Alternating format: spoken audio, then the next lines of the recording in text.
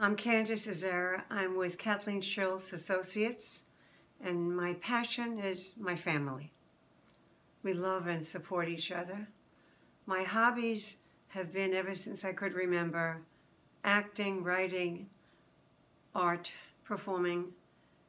I wanted to be an artist, and my hero was Michelangelo.